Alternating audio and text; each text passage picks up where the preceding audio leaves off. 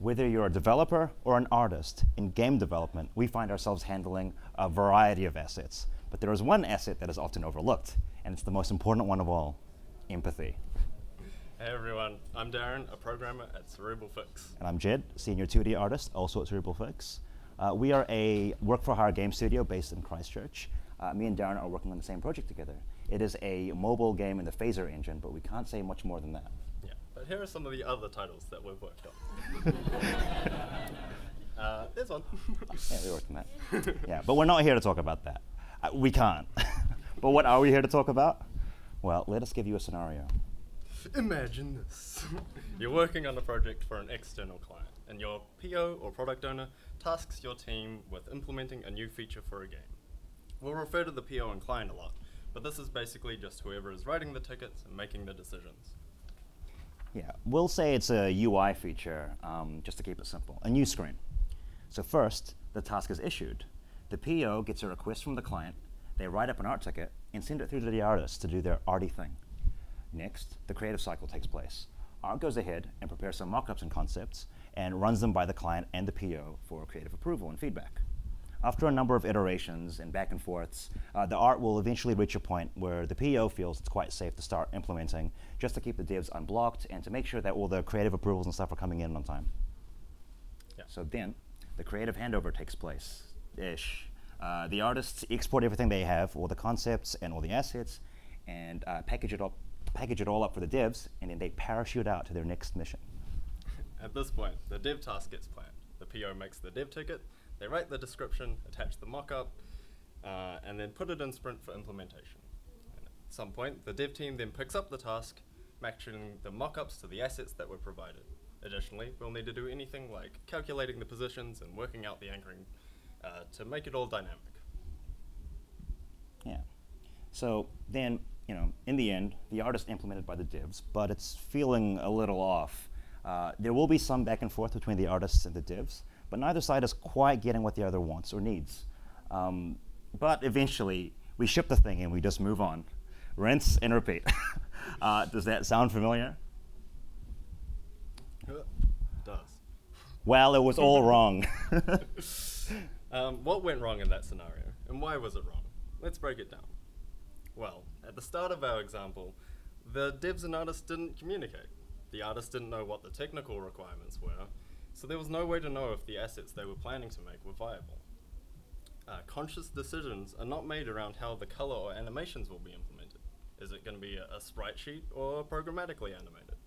The devs might not fully understand the artist's intent either, or all of the creative requirements from the client.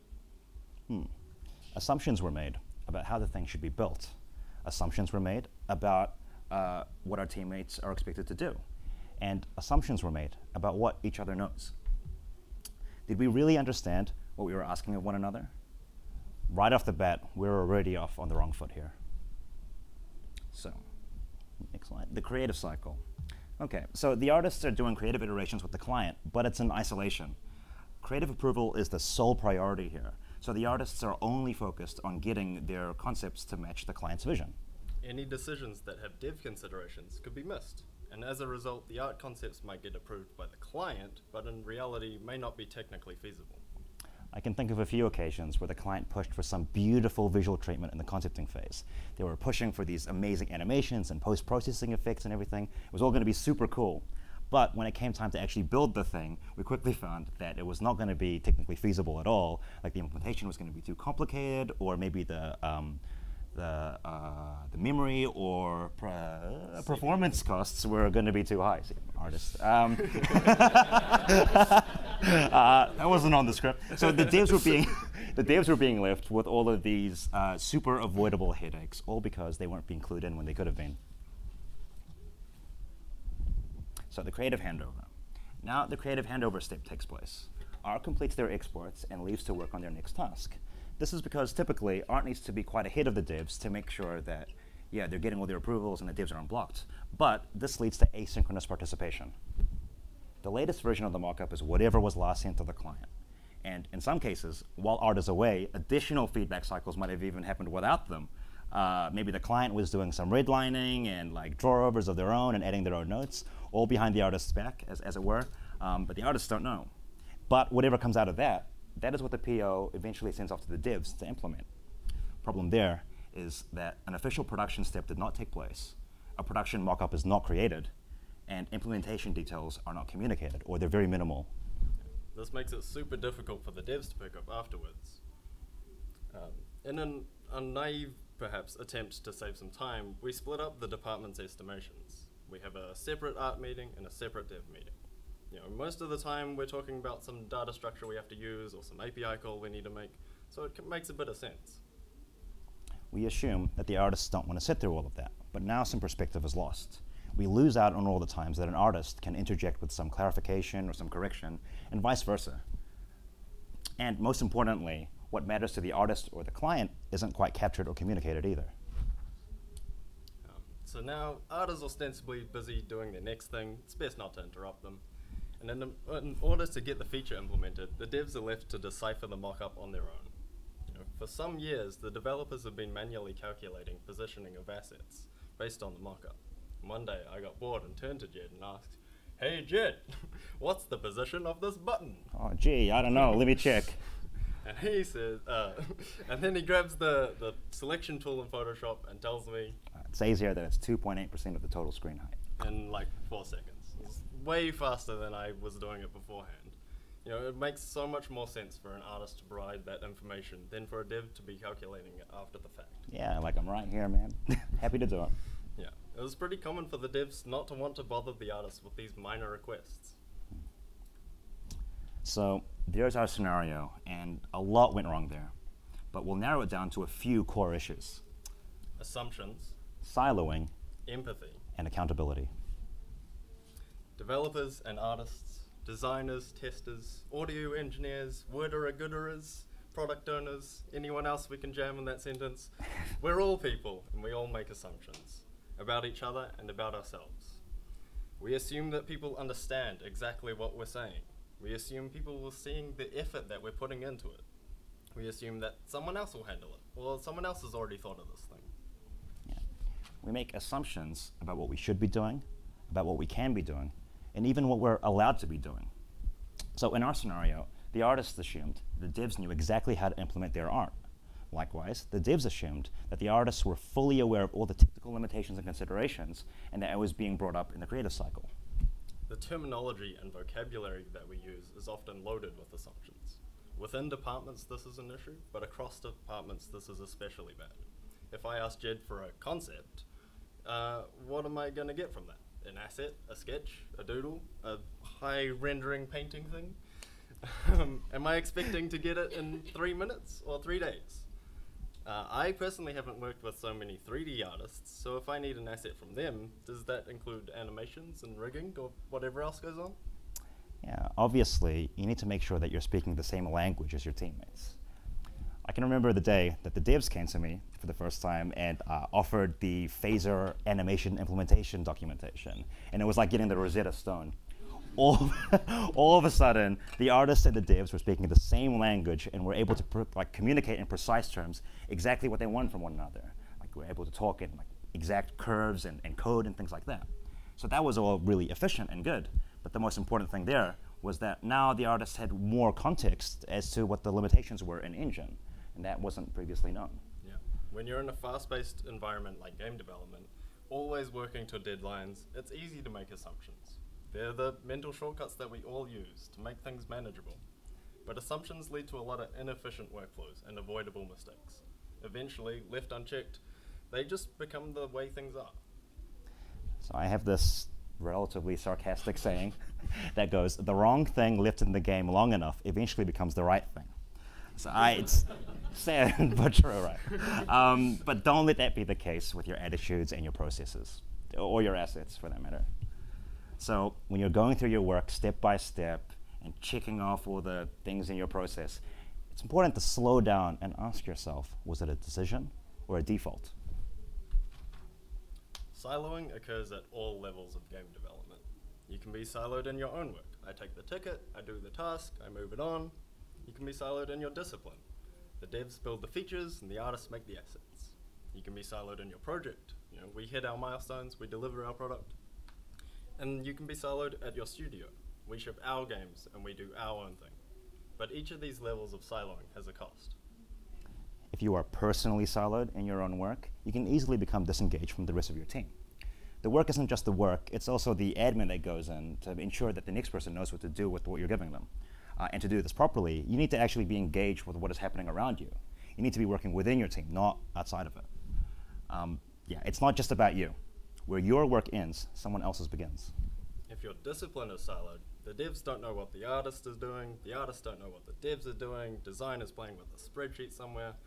It leads to kicking things over the fence and assuming the work is handled somewhere else by someone else. Department siloing leads to a lack of context in the work, and it can make the game elements feel disjointed and arbitrary. A siloed project produces different problems to self or team siloing. If your project is siloed, your learnings aren't being shared with the rest of the studio. Are other people making the same mistakes as you? Are they solving the same problems as you? Are you accumulating knowledge and insight, or is everyone just starting from scratch each time? There have been times in our studio where people have gone off to do their own work on exciting new proposals and initiatives, only to realize that someone else was already doing the same thing or had done it before. But there was no visibility. People's intents and learnings weren't being shared. Yeah. If your studio is siloed, are you aware of what the games industry is doing? Where it's heading, or what other games are out there? Are you learning from the mistakes of others? And are you sharing your learnings and tools?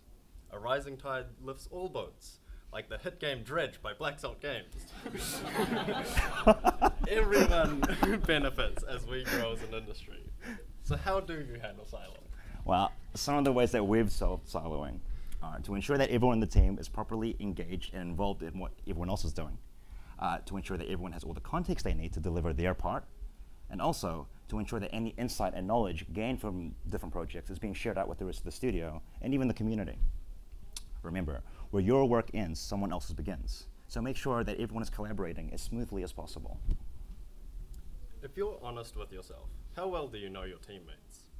You could be working with each other for years, but do you know what's important to them? What motivates them? What do they enjoy doing, and what don't they enjoy doing? For that matter, do you really know what it takes to do their job? How much effort goes into it, and why they're making the decisions that they are? Some artists really just want to draw. Some devs prefer back-end development to front-end. These are reasonably common takes about one another's disciplines that we were unaware of, actually. But it blew our minds that we had never taken the time to find these things out about one another. Yeah. Knowing your team's passion levels is also super underrated, in my opinion. If you're super passionate about your project and you've got all these ideas and everything is awesome, but your team is just kind of meh, that can really take the wind out of your sails. It might feel like you're putting in a lot more work than everyone else, or they're not pulling their weight. It's probably not that extreme, but it's surprising how much friction can come from a difference in enthusiasm. Equally, it can be difficult to work with people who are more passionate than you. It can be hard to approach people with problems that you've encountered, or saying no to people's ideas. Yeah, if you don't understand what they're thinking and why they're doing the things that they're doing, you're going to struggle to accommodate for them when you need to. You're probably going to struggle with them in general. And you may even begin resenting them, these people on the other side of the fence. And it goes both ways. Without empathy, over time, this other department will be abstracted into this caricature, a scapegoat even, to broadly take the blame for everything that frustrates you, to project all of your, that's bad. So get to know each other and just see where they're coming from. Ask questions and talk things out. One of the tools that we've found super helpful is running an empathy retro. Basically, a meeting where you focus on improving empathy between your team members. First, you write down 3 things that frustrate you and 3 things that you find really rewarding. Then draw names out of a hat, and for whoever you got, try and guess what they put for each of them. Then reveal what they actually put and compare and discuss. This is a great way to challenge the assumptions that you've made about each other. Accountability. What is accountability? Well, it's all the things related to your job outside of the job itself. It's the everything else. You've got to do the boring admin stuff, the meetings, the tickets, the trust falls. A sentiment I've had myself is that you're not working unless you're coding, or I haven't done any work today because I've been stuck in meetings. But part of your job is to go to meetings. It is to update the tickets and write documentation. You could say that the work was the meetings we had along the way.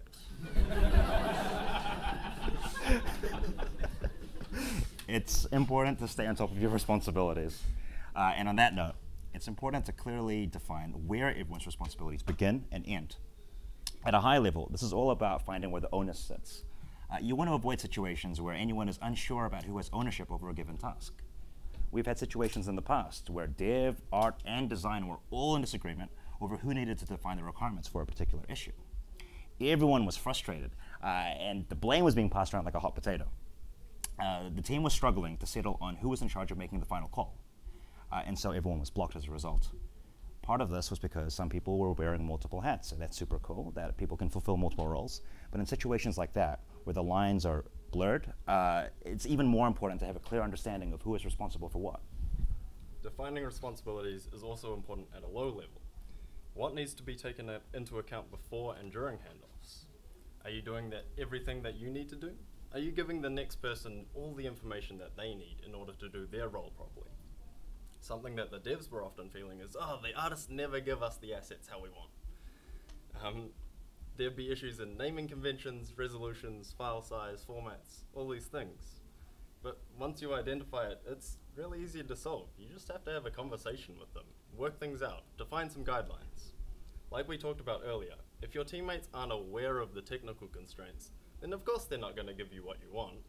How can you expect someone to do something you haven't asked them to do? Just because it's important to you doesn't mean it is to them. Our lead artist put it best when he said that game dev is sort of like baking a cake. So the artists are the ones in charge of preparing all the ingredients, and the devs are the ones who do the baking. But issues arise when that communication is muddied. Were the artists expected to beat the eggs, or did the devs want to do it? Who's mixing the batter? And are we even all working from the same recipe in the first place? Just talk. Don't waste your time walking on eggshells. You're all on the same side. You're all working towards the same goal. So set each other up for success. Be more deliberate in your handoffs. Don't kick things over the fence. That's no good. So, okay, let's try this again. And this time, let's be more mindful of our assumptions. First, the task is issued, but it's drafted in collaboration with everybody to ensure that the technical limitations are properly considered for the feature as a whole. Then, design and dev plan the feature together. A wireframe is created to give art a better starting point and to properly convey all the considerations that need to be made.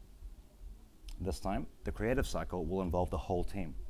Art will not only have their feedback loops with the client and the PO, but will also keep the rest of the team involved as well. These internal sense checks keep everyone up to date with the latest changes and information.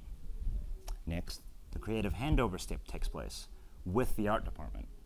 When the PO gives their stamp of approval, art prepares the final mockup. Art does it, not the client, not the PO. And of course, as part of that, implementation guidelines and a bill of materials are able to be properly prepared and are definitely included. Now, the dev task is drafted in collaboration with art and design. The PO lays out what the user-facing changes will look like, and then the team examines how the assets and elements will be used to achieve that result. We walk through the implementation notes together and ensure that everyone understands what needs to be done. Finally, dev implements the task in collaboration with the artist. The artist has made time specifically available for helping out, and so if anything comes up, the devs know that they're there to help, and we're not going to be bugging them with a minor request. So there, that feels a lot better, doesn't it? So after a lot of deep introspection and serious internal review, we were able to develop a groundbreaking technique in order to effectively diagnose and resolve these issues going forward. And it goes something like this. Just talk. Seriously, just talk. Yeah. We did this. This is how this all started. Darren and I sat down and we just talked. And we really got to know one another. We learned about each other's assumptions, motivations, frustrations, and even our core values. We then went on to investigate the rest of our studio. And we found that everyone also had a whole lot of assumptions about all kinds of things. A lot of the same assumptions as each other in some cases. But no one was talking about them. Or if they did get talked about, it wasn't being shared out. There was no visibility. So it wasn't doing much good for the collective. So we realized that it was time to break the cycle.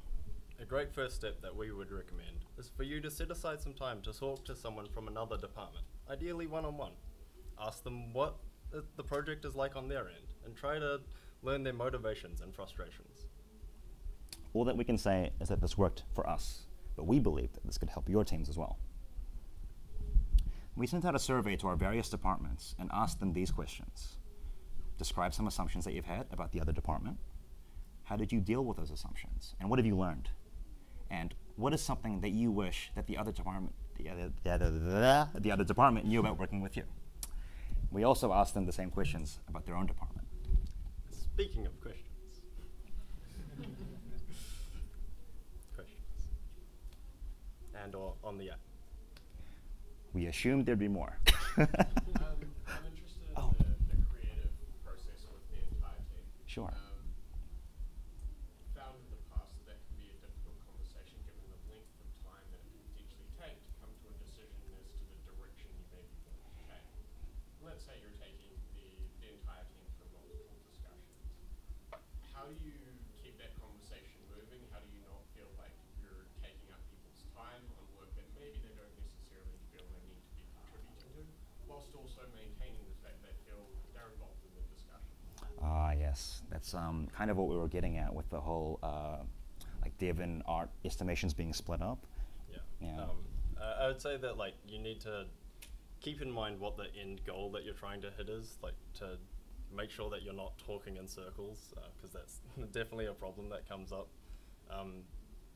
Yeah, one of the tricky things is like, oh, you don't want to waste the artist's time because you're talking about a really technical thing. And like maybe split that technical meeting out into its own thing. Like, oh, we're only discussing the implementation of this. But when you're doing the overview meeting, that's when everyone needs to be involved. Yeah. And the same is true on the other side. Yeah. Maybe the devs don't want to sit through all the creative discussions with the client or internally. Something that I guess worked for us is that we keep everyone involved like at the end of every sprint at least, and we're trying to like make sure that everyone's like seeing the product together and like aware of the like, creative vision that we're moving in together. Though maybe the devs aren't always involved in like the art stuff. Yeah. Certainly in the beginning, everyone's involved in everything though. How did you go about getting like production and management buy-in? Because what I found with these sorts of things is that the collaboration is great, but it does take time. Yeah. It especially takes time when you try to do it for the first time, or like the first few projects where you're. So yeah, how do you go about getting them to give you the time to do it? Yeah. I think we've benefited from having very like open-minded like producers and managers and stuff, and the teams are smaller as well, so it's a lot more manageable in that way. Yeah. Part of what we, like how we came about this is like Jed and I would like just doing it on our own. Like we didn't actually get team buy-in, we just did it, right? And then you can be like, oh, hey, this thing is really useful, we're gonna bring it back to the team. Yeah, like that's maybe not always doable, but if you can, just, you know, like you can always have a chat over lunch or something, right? So. Yeah. Yep. How would you deal with someone who is a bit more difficult to talk to, like they're just a bit more quiet or a bit more standoffish or rude? That's super hard. So to what end do you mean? Sorry, for like as part of like the sitting down and just talking kind of thing. Yeah, the sitting down trying to get to know people, or maybe working with them in a professional sense, whereas like, say you've got 10 assets that you need to give to a developer, but the developer that you need to give them to, you know, they might have 10 things on their plate already and they don't want to see you that day. Oh, right, it's that. I think that's like communicating. Like obviously you want to try and be like open and approachable. Like if you're really busy, communicate that. Oh, I'm busy today. Don't like bother me with these small things. But also saying like, oh, I'm free today. Like if you have anything, like feel free to come to me. I feel like some of that is addressed in our process as well. Like so like stand-ups and things like that are like, it's dedicated time for everyone to kind of touch base and make sure that everyone is unblocked and able to like help each other out. And that's usually the point where if there is such a like, you know, crazy misalignment of priorities and timing and whatnot, the managers are able to step in and be like, okay, well maybe we'll move things around and make sure that, okay, this dev is able to help this artist or vice versa. Yeah. If you're dealing with someone who's like quite shy and reserved, it can be helpful to like, oh, maybe they're not super comfortable one-on-one, maybe bring like 2 or 3 people in and you can just go around and try to open them up a bit. But it's very specific on the person that you're working with. What happens if you're working with someone who's just a bit of a dickhead? Go to HR. Yeah, that's the correct answer. Yeah. Yeah, it's not necessarily your job to fix that, right? Like, there might be an HR person that you could go to or talk to your manager. Yeah. Anything Good on questions. the app? Did I need to check that? Is there anything on the app? Maybe. No. Nope. No. Nice and easy. So, I think we've had time. So remember, everyone, before you implement your ideas and your work, don't forget to export empathy. thanks everyone. You've been great. You loved it. Why am I clapping? I'm so empathetic.